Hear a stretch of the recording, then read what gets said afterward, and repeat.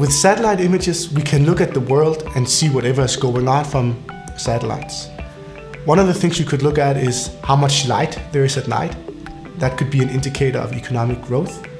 You could look at roads with traffic. You could look at creeks and roads. Basically, you can look at whatever you want to and analyze the entire surface of the Earth in a few minutes. Imagine as simple photography where you can recognize the person or the object in the image. If you have an entire image of the world's surface, it will be too big and too granular for you to see what's going on the image.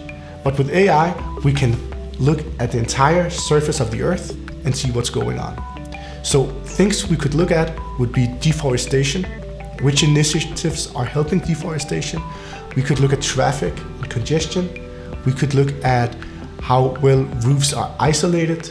We could look at the conditions of the roads. Basically, whatever you would be able yourself to see in a small picture, you can look at scale on the entire surface of the Earth in just a few minutes. So here's 3 reasons why you can't work with satellite images the way that you usually do with deep learning and ordinary images.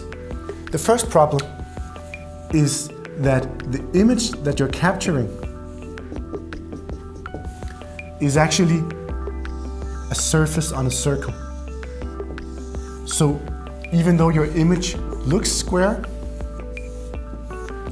actually from point A to point B, the distance is not this distance, because that distance would be the same as going underneath the Earth. So this distance here might look a bit more like this.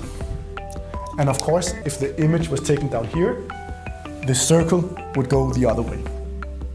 So how do you control that, and how do you even measure the distance between these 2 points? Well, you use something called GIS. That is the short way of making sure that you're counting distances the right way. The next problem with satellite images is that typically they have a very high resolution, something like 30,000 pixels by 20,000 pixels. The size of this image might be 1 gigabyte, and that's way too much for a computer doing deep learning to handle. The way that you solve that typically is that you split the images into smaller tiles. Let's say this tile.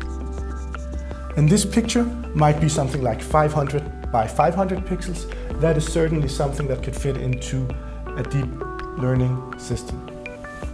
The next problem, of course, and that's the last problem we need to think about, is if you just get this square,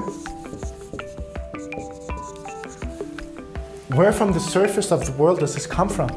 And what's the orientation? Is this north or is this north? It can be really hard to tell. So the way you solve that is you look at something called CRS. It's Coordinate Reference Systems. And it's a coordinate system, just like the ones you know from school.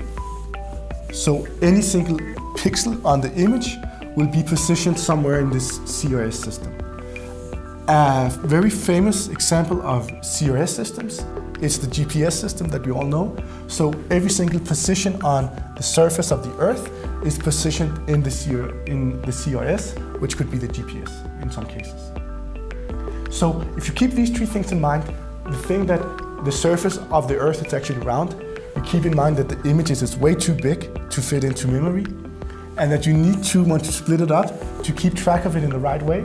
If you do those 3 things, you'll be able to use deep learning on satellite images. Using the techniques from this video, we counted that there's 83 million acres of corn in the United States and 2.7 million cars Monday morning on the roads in United Kingdom. Think about what else we could count on a satellite image and what would be relevant for your business. If you come up with any ideas, we'd be glad to hear from you, and you can always reach out to us for help.